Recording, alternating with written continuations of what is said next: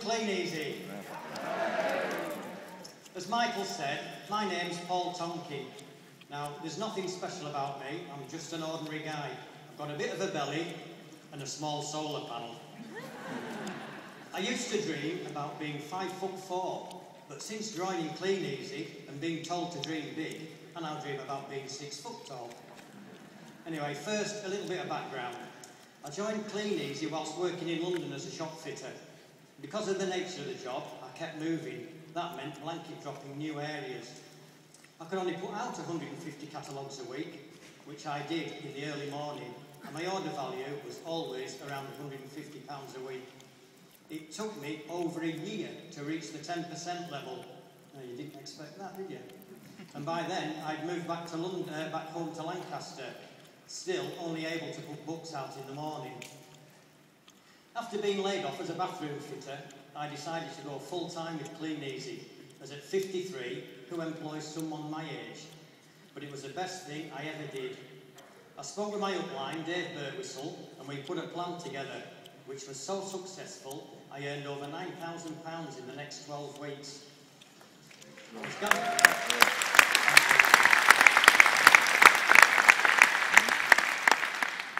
I was Gavin's top retailer for 3 consecutive periods, and that was in 2006. I had a fantastic customer base which paid me well and gave me as much time off as I wanted, especially after I met Joe in May 2008. In June 2009, I left England to live with her in Guernsey. I took the Friday afternoon ferry and arrived in Guernsey at tea time. By the tea time Saturday, I had all my books out.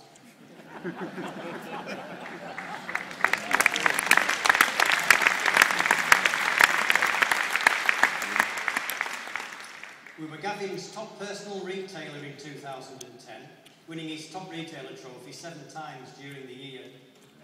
We were also Kleeneze's top retailer, as Michael said, being awarded the VIP trophy together with a trip to New York. That's over £10,000 in bonus. This year, we are again Gavin's top retailer, winning his trophy 8 times. In the last 2 years, our income has been in excess of £70,000, with our own personal retail accounting for more than 60,000 of that.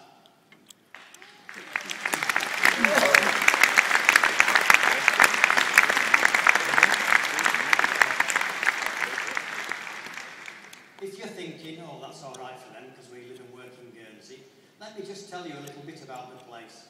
Guernsey, if you don't know, is a small island off the coast of France with about 24 square miles of land and around 20,000 houses. The population is just over 60,000, which makes it similar in size to English towns, and cheer if you come from there.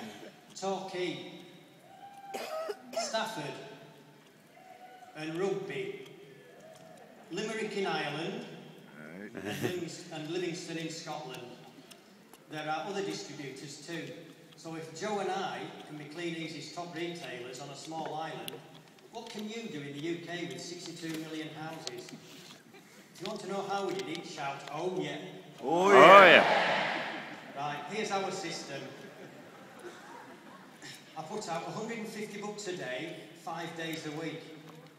I did this persistently and consistently for the next 18 months.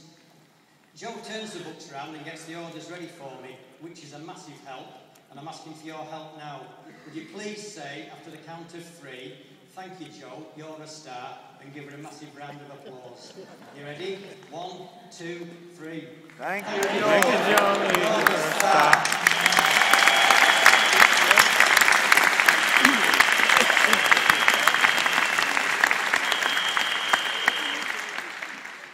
Thank you. One of the most important items in our retail system is an A5 reporter's notepad and a 4-colour pen. The colours being black, blue, green and red. I use black to write the street name at the top and then the house numbers or names that I'm dropping to. When I collect the books, I put a black diagonal line through the number for got back unopened, blue for looked, a red circle around the number if I haven't got it back, or a red cross through the number for people who don't want another book, and a green stripe for an order. The 2 colours I'm most interested in are red for outstanding books and green for customers, and And of course, people who only look through the books may buy in the future. I go back for stragglers twice. After that, I call for them when I'm delivering orders in the area. If you get your book back on your first straggler visit, put 2 diagonal lines through, and then after your second visit, 3 diagonal lines through. That way, you will also keep a record of how many times it takes to get your books back. When I write up the addresses to go around next time and get to a previous buyer, I put a green dash above the number or a red one for an outstanding book. I then go around the addresses 7 times, building a list of customers who order and eventually striking off those who don't. If you do the same, you'll create a fantastic customer base, which you can list on your computer.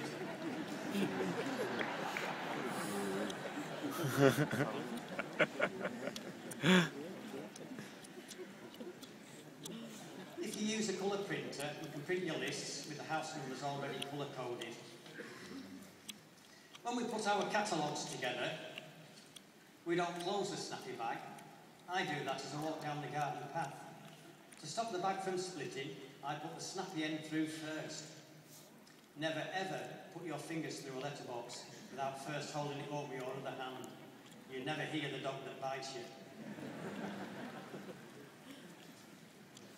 When I collect the catalogues, I open every bag there and then and look at the order form. This saves us a massive amount of work later. It's easier to open the bags on the way up the path than it is to do it at home. Also, we don't miss any orders or those without an address. From 18 months' work, we now have 1,800 customers, which we work from 500 catalogues. If you break it down, that's 100 customers a month, or 25 a week from 750 books. That's 725 that didn't buy, so that's nothing special. We retailed nearly £100,000 this year, which is only £55.5 a customer, or just over £1 a week. Again, nothing special. We've been able to make over £70,000 from our overheads of around £2,000 over the last 2 years. That includes the internet ordering and Easy Reach, so it's not a massive price to pay. There's recently been talk about doing long drops. We do them every week, although I must stress that this is to customer base only. Books dropped on Wednesday are picked up on Monday, Thursday for Tuesday, Friday for Wednesday, and this next part is a further refinement, Monday for Friday. Then, if I want to do any more blanket dropping or percentage, I put the books out Tuesday for Thursday. If Joe and I can do this, me being 58 now, anyone can. It's such a simple business and it's so rewarding. If you can spend 40 hours a week working to make your boss's dreams come true, why not spend 40 hours a week making your own dreams come true? When I collect the orders, I keep them in order because if I've collected them that way, I'll deliver them that way. Before putting the orders together, I write down the street name, house number, phone number and the price. Then, before I set off to deliver them, I phone the first 2. Tell them how much it is and say I'll be there in the next couple of minutes, a minute or soon. I never say a few minutes or 5 minutes because they won't get the money ready. I call the third one as I'm driving to the first. Everyone should have a hands-free kit in the car. When I get to the end, I turn round, phone up the missed customers and then set off towards home. To get the customer's phone number, I put another able label next to our address one, asking for it. And because I collect my catalogues every day, I order every day. I also deliver my orders every evening. That's only Monday to Friday. You have to be disciplined and pay your account daily if need be. I do.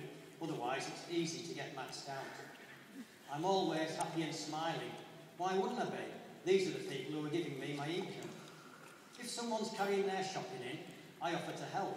I take the newspapers in and the mail. I also build anything that needs to be put together so that it's assembled when they receive it. If I have to put a "sorry I missed you" slip through the door, I don't curse and swear because I have to go back tomorrow. I think, yep, that's another 24 hours to get a bigger order, and they've just had a reminder. If I see the customer through the window, I give them a big cheery wave. We're all in this business to make money, so to make more money, we have to do more. So why not put more books out and qualify for the Directors Club? Not only will your income increase, you'll also get free admission into the NIA in September.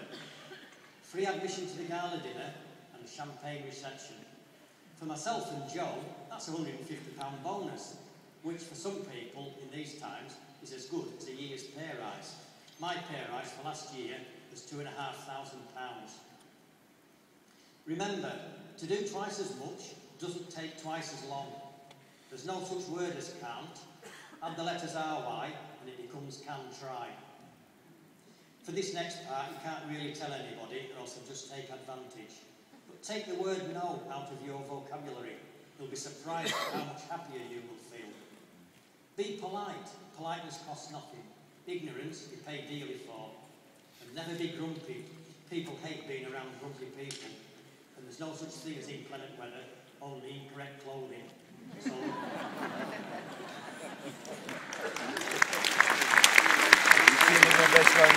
Yeah.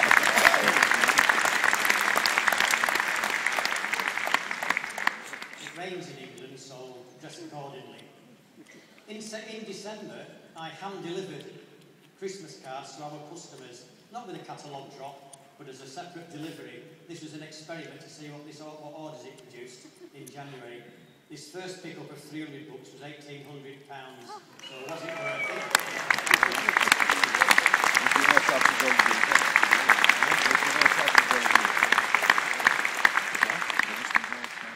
Now, here's a thought to leave you with. If you want to earn £1 million in your working life of 50 years, you need to start work on your 15th birthday and earn £20,000 every year until you retire on your 65th birthday. If you're not on £20,000 a year now, your chances of earning it are very slim. Kleeneze has made quite a few millionaires, and it's going to make quite a few more. So, you know you're in the right place, at the right time, and in the right business. And now, for the biggest tip that I and anyone else can ever give you is, never, ever quit. Thank you for listening, and come on, the winning team.